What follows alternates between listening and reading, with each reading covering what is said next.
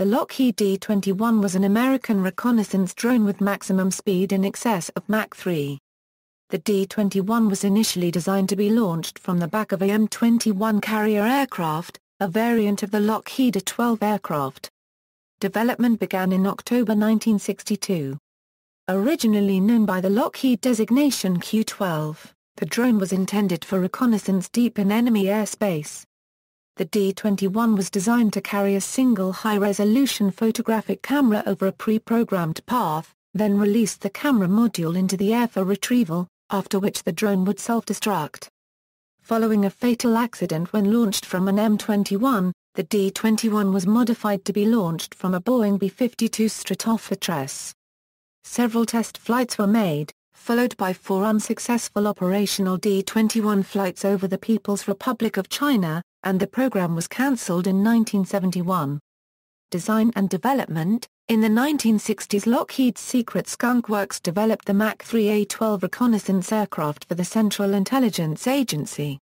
After the shooting down of the U-2 piloted by Gary Powers in 1960, a number of different concepts were proposed as alternatives. Kelly Johnson, the leader of Skunk Works, developed the concept of a long-range drone that used much of the A-12's technology. In October 1962, the CIA and the U.S. Air Force instructed Lockheed to study a high-speed, high-altitude drone concept. Johnson specified speeds of Mach 3.3 Euro 3.5, an operational altitude of 87,000 Euro 95,000 feet, and a range of 3,000 nautical miles. It was intended to make a one-way trip, eject its camera payload at the end of the mission for recovery, then self-destruct. It had a double delta wing similar to the A-12's wing design. The Q-12 was to be air-launched from the back of an A-12, and used key technology from the A-12 project, including titanium construction and radar cross-section reduction design features.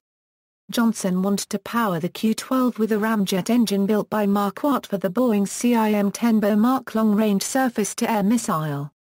Mach and Lockheed had already collaborated on several programs and had a close working relationship. The engine, the RJ-43M-A-11, required modification, since it was only designed to burn as long as the missile needed to hit a target, while the Q-12's engine needed to operate at high temperatures for at least an hour and a half at high altitudes. The modified engine was designated as the RJ-43M-A-20S4. A full-scale mock-up of the Q-12 was ready by December 7, 1962, and had already undergone preliminary tests to measure its radar cross-section. Mach had also successfully tested the modified RJ-43 in its wind tunnel in the meantime. However, the CIA was not enthusiastic about the Q-12, mostly because the agency was overextended at the time with U-2 missions, getting the A-12 up to speed, and cover operations in Southeast Asia. The Air Force, however, was interested in the Q-12 as both a reconnaissance platform and a cruise missile, and the CIA finally decided to work with the USAF to develop the new drone. Lockheed was awarded a contract in March 1963 for full-scale development of the Q-12. The camera and its film magazines with an inertial navigation system were carried in a cramped cube bay below the drone's air intake. These components were built into a module that fit into the bay and was known as a hatch. The hatch would be ejected at the end of the mission and then snagged out of the air by a JC-130 Hercules, a technique that had been developed by the Air Force to recover film canisters from satellites. If the C-130 missed, the hatch was equipped with flotation devices so it could be recovered by ship if released over water. Honeywell built the avionics systems. New construction techniques and materials had to be developed for the systems to withstand the high temperatures, extreme vibrations, and lack of space in the D-21. In late 1963 the project was named Tagboard. The Q-12 was redesignated D-21 while the A-12 version launcher became M-21. 2 of the original 18 A-12 aircraft were designated as M-21s with serial numbers 60 to 6940 and 60 to 6941. The M-21 was a 2-seat version of the A-12, with a pylon on the fuselage centerline between the vertical stabilizers to carry the drone in a nose-up attitude. Testing and carrier change. A D-21 mounted on an M21 began captive flight testing on December 22, 1964. Aerodynamic covers were initially placed over the D-21's intake and exhaust to reduce drag, but had to be removed after the first few tests, as no way of discarding them at Mach 3 without damaging the drone or carrier plane could be devised. The D-21 was first launched from an M21 on March 5, 1966. The drone was released but stayed close to the M21's back for a few seconds, which seemed like 2 hours to the M21 crew. A second launch took place on April 27, 1966. The D-21 reached its operational altitude of 90,000 feet and speed of over Mach 3.3, though it was lost due to a hydraulic pump failure after a flight of over 1,200 mi. The Air Force's interest in the program continued and more D-21s were ordered after the second launch. A third flight took place on June 16 with the D-21 flying 1,515 mi through its complete flight profile, though its camera hatch was not released due to an electronics failure. The fourth and final launch from an M21 on July 30 ended in disaster. Unlike the 3 previous launches, this one was performed straight and level, not in an outside loop to assist in the separation of the drone from the aircraft. The D-21 suffered engine problems and struck the M21's tail after separation, leading to the destruction of both aircraft. The 2 crew ejected and landed at sea. The pilot, Bill Park, survived, but the launch control officer, Retrieval, drowned. Following the accident, Johnson suggested launching the D-21 from the very large Boeing B-52 Stratofortress bomber, and adding a solid rocket booster to get it up to speed.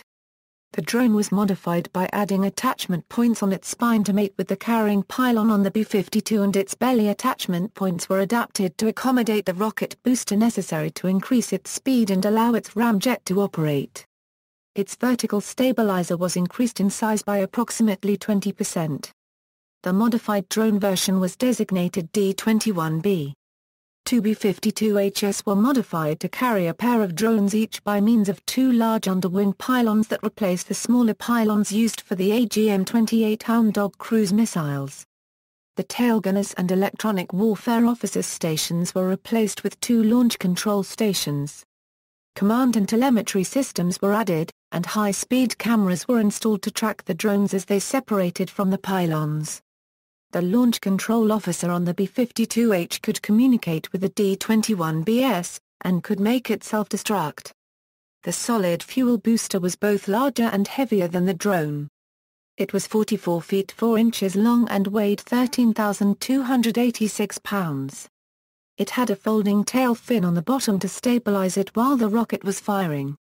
The booster had a burn time of 87 seconds and a thrust of 27,300 pounds force. During ground handling, everyone within 25 feet was required to wear anti-static straps to prevent any discharge of static electricity that might ignite the booster. The first attempted launch of a D-21B was on September 28, 1967, but the drone fell off the B-52's launch pylon due to a strip nut on the pylon before the aircraft reached its intended launch point. Johnson admitted that the incident was very embarrassing. 3 more launches were performed from November 1967 through January 1968. None were completely successful, so Johnson ordered his team to conduct a thorough review before renewing launch attempts. The next launch was on April 10, 1968. It also failed as the engine did not ignite. On June 16 the D-21B finally made a completely successful flight. It flew at the specified altitude and course for its full range, and the hatch was recovered. The next 2 launches were failures, followed by another successful flight in December. A test in February 1969 to check the inertial navigation system with an actual mission profile was a failure. The next 2 flights in May and July succeeded. Operational history. 4 operational missions with the D-21B took place under the codename of Senior Bull. These were conducted over the People's Republic of China from November 9, 1969 to March 20, 1971 to spy on the Lockheed nuclear test site. The USAF's 4,200 Support Squadron, based at Beale Air Force Base, California, flew the missions, usually from Andersen Air Force Base in Guam. The Chinese never spotted the D-21B. The first one failed to turn around and continued straight on, crashing somewhere in the Soviet Union. Another test flight was conducted on February 20, 1970 in a successful attempt to correct any problems. The second operational mission, however, was not until December 16, 1970. The D-21B reached Lockheed and back to the recovery point, but the hatch had a partial parachute failure and was lost at sea with its photographs. During the third operational mission, on March 4, 1971, the D-21B flew to Lockheed and returned, and released the hatch, which deployed its parachute, but the mid-air recovery failed and the hatch fell into the water. The destroyer that tried to retrieve the hatch ran it down and it sank. The fourth, and last, operational flight of the D-21B was on March 20, 1971. It was lost over China on the final segment of the route over China's Yunnan province. Wreckage was found by local authorities. In 2010, after being in the junkyard of China Aviation Museum for years, the wreckage was moved to the exhibition area. On July 23, 1971, the D-21B program was cancelled due to its poor success rate, the introduction of a new generation of photo reconnaissance satellites, and President Richard Nixon's rapprochement with China. A total of 38 D-21 and D-21B drones had been built, 21 of which were expended in launches. The remaining 17 were initially stored at Norton Air Force Base, California, then moved to Davis-Monthan Air Force Base Boneyard near Tucson, Arizona, in 1976 and 1977. With the base open to the public, the D-21 drones were quickly spotted and photographed. The Air Force called them GT D-21Bs, with a GT standing for ground training. The fate of the D-21 that had disappeared on the first operational flight was finally revealed in February 1986 when an official from the CIA returned a panel to Ben Rich that he had been given by a Soviet KGB agent. The drone had self-destructed over Siberia and the Soviets had recovered the wreckage. The Tupolev Design Bureau reverse-engineered the wreck and came up with plans for a Soviet copy, named the Voron, but it was never built. In the late 1990s, NASA considered using a D-21 to test a hybrid rocket-based combined cycle engine, which operates as a ramjet or rocket, depending on its flight regime. Ultimately, NASA used a derivative of the agency's X-43A hypersonic test vehicle for the experiments. Aircraft on display.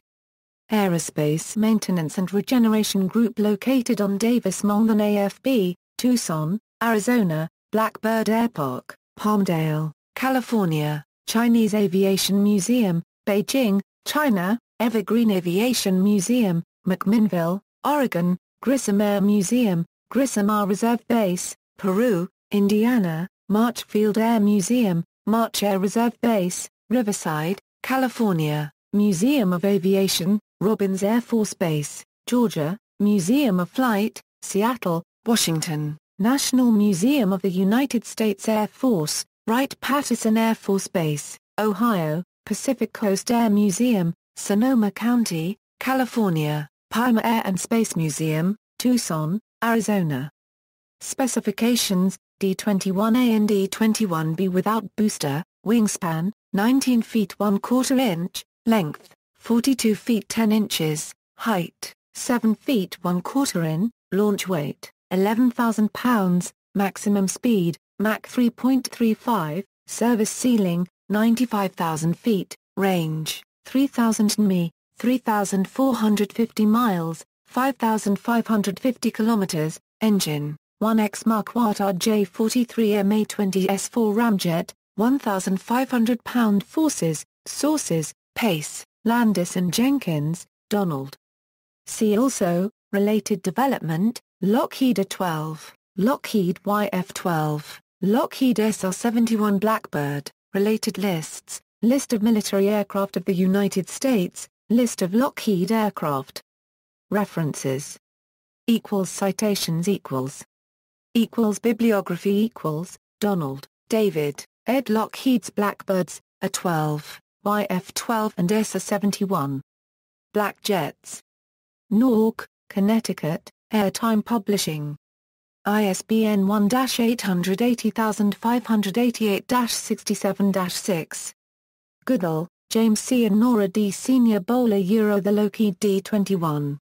International Air Power Review 3, 106-119. ISSN 1473-9917. Gordon, Efim. Brigament, Vladimir. OKB Polov, A History of the Design Bureau and its Aircraft. Hinckley, England, Midland Publishing. ISBN 1-85780-214-4. Landis, Tony R. Dennis A. Jenkins. Lockheed Blackbirds. Warbird Tech 10. North Branch, Minnesota, Specialty Press. ISBN 1-58007-086-8. Miller, J. Lockheed Martin Skunk Works. Leicester, England, Midland Publishing. ISBN 1-85780-037-0. Pace, Steve. Lockheed SR-71 Blackbird. Swindon, Crowwood Press. ISBN 1-86126-697-9. Peebles, Curtis. Dark Eagles, A History of Top-Secret U.S. Aircraft Programs. Novato, California, Presidio Press. ISBN 0-89141-696-X. Rich, Ben. Janos, Leo. Skunk Works. Boston, Little, Brown and Company. ISBN 0-316-74300-3. External links, USAF aircraft serial numbers for 1960, including all A-12s, YF-12s and M-21s, loss of M-21 and D-21, including video of successful launches and the mid-air collision, Directory of U.S. military rockets and missiles, weapons of precise destruction, photos of Lockheed D-21B No. 527 in China Aviation Museum, Beijing.